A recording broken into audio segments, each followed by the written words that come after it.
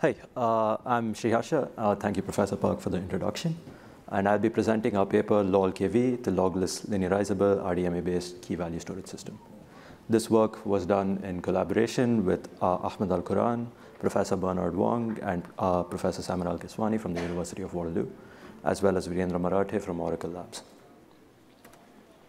Production quality key-value stores out there today, such as LogCabin and CockroachDB, use leader-based consensus protocols to ensure strong consistency. Some examples of such protocols are Raft and Paxos. Let's take a look at how some of these key-value stores work. They typically consist of one leader and multiple followers or replicas. Each machine involved has an operation log as well as its own local key-value store. Typically, a single thread is used to man both the operation log as well as the key-value store. And when client requests come in, they're usually served by the leader. Let's say in this case, a write operation comes in. It's appended to the local operation log. The leader then replicates this operation to the operation logs of the followers. And once acknowledgements are received from a majority of followers, it sends an acknowledgement to the client saying the operation has been committed. After which it applies the operation to its local key value store, and periodically followers check their logs and do the same to their local key value stores. Now, this design has quite a few shortcomings. The first is that it relies on log-based replication. That is, it uses the log to serialize operations, limiting concurrency and scaling. The second is that there's unnecessary data copying between the local key value stores and the operation logs. Every replica is an active replica, and it needs to apply the committed operation to its local key value store. So this results in wasted CPU cycles repeating work. And like I said, a single thread is usually used to operate on both the log and the key value store.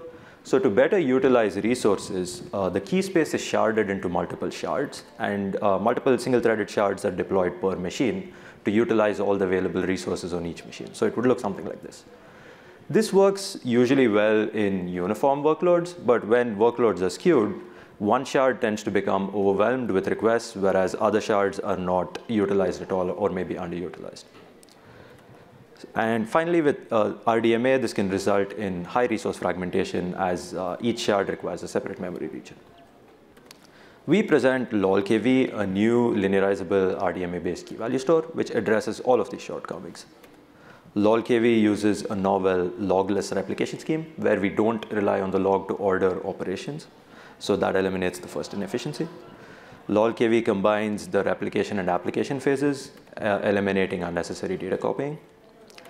All followers in LoLKV are passive, so there's no work repetition on replicas. Finally, LoLKV uses a multi-threaded shard design, which eliminates the last two inefficiencies I've talked about. Let's look at LoLKV's design and see how we achieve some of these. Similar to previous systems that we talked about, LoLKV is also a leader-based system. We have one leader and multiple replicas. There are two main components in LoLKV, the storage and worker threads. The storage itself consists of a segment store and a hash table, which I'll talk about in the following slides. LoLKV is an RDMA-based system, and we use UD for communication between clients and the leader, and RC for communications between replicas. So let's take a look at the design goals for both worker threads as well as the storage and see what we wanted to achieve. With worker threads, we had two design goals in mind. One is to ensure scalability with a highly concurrent design. And the second was to avoid sharding the key space among threads like current systems do. So to do that, LoLKV employs multiple worker threads, each of which come with their own RDMA resources, including queue pairs. Any thread can serve requests for any key, unlike current systems, which are sharded. Now, going to the storage, like I said, it contains two components, the segment store and the hash table. The design goals for storage were also relatively simple. We wanted to minimize the overall RDMA communication in the system, as well as minimize contention between threads. So the segment store is basically a large region of memory, which is divided into contiguous segments. Each segment can store a set of objects, and each thread can own, so a segment can only be owned by one thread at a time. The important takeaway from this is that we only take one RDMA write to commit an operation to the segment store. Similarly, we have a hash table. The hash table is used to store pointers to objects in the storage or the segment store. We use a lock-free linear probing-based hash table in LoLKV, which is shared between all threads. And the other important takeaway is that we need one RDMA write to apply an operation to the hash table. Now, let's take a look at how a put request is handled, and maybe some of the details will be clearer with that. We have 3 phases to handle put requests. The first is the replication phase, where when a client sends a request to a thread, it first pushes it into its local segment store on the leader, and then replicates it to the segment stores of followers or replicas. Then we have the local apply phase, where the operations applied to the hash table. Finally, we have the remote apply phase, which is where the operations apply to the hash tables of followers. Like I've been saying before, we only have one RDMA write for replication, which is on the critical path. And we have another async RDMA write for application, but this is off the critical path. So let's take a look at the details of each phase. In the replication phase, like I said, the thread will receive requests from the client. But before that, in this figure, we use gray blocks to indicate used segment store entries and white ones to indicate free segment store entries. So here, the client sends a put request to a thread on the leader.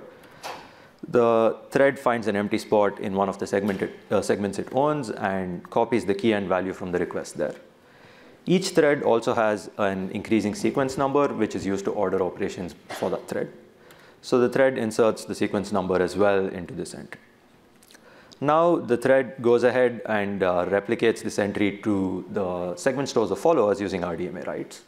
And this is done using RC, like I said. And once RDMA level acknowledgements are received, the replication phase is considered complete, and we move ahead to the local apply phase. Now here, what we need to do is we need to add a pointer to this newly inserted segment store entry to the hash table. So we first hash the entry to find the correct key. Let's say in this case, this is the spot where we're supposed to insert it into the table, but as we can see, it's already used. So we begin linear probing, and we terminate probing with the first empty entry or an entry pointing to the same key that we find. So in this case, we find an empty spot here, and we go ahead and insert a pointer to the new entry we just put into the segment store.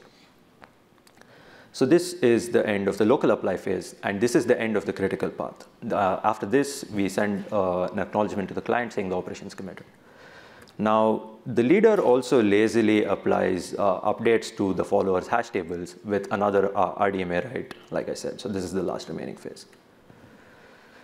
OK, so LoLKV is a complete system, and it handles all the scenarios shown in this slide. We have a sketch proof for correctness in the paper, and we also implement all of LoLKV's components using TLA+ and verify its correctness. For further details, please refer to our paper. Let's take a look at a few interesting scenarios. The first being concurrent writes to different keys, and the second being concurrent writes to the same key, and see how these corner cases are handled. OK, since multiple threads exist and can serve requests at the same time, concurrent writes to different keys may end up going to different threads. And these are committed to the segment store in parallel. So both the new entries are created here in parallel. And they also need to be applied in parallel, but the hash table is shared between threads. So here, let's say both threads hash their keys and find that they need to start at the same spot, which is the second gray block in the figure. So one of them will end up at the first free spot and want to apply its entry there. To ensure correctness, the hash table is only updated using cache. So in this case, one of the caches will succeed, let's say which is thread 2, and inserts a pointer there. But the other cache now will fail. And whenever the cache to the hash table fails, we need to repeat the linear probing process from the initial position to ensure correctness. So eventually, the first thread will also find the next empty spot and insert its pointer over there. So this is how concurrent writes to different keys are handled. Now, if we have concurrent writes to the same key from different clients, like this, which we need to order both the operations at a global level.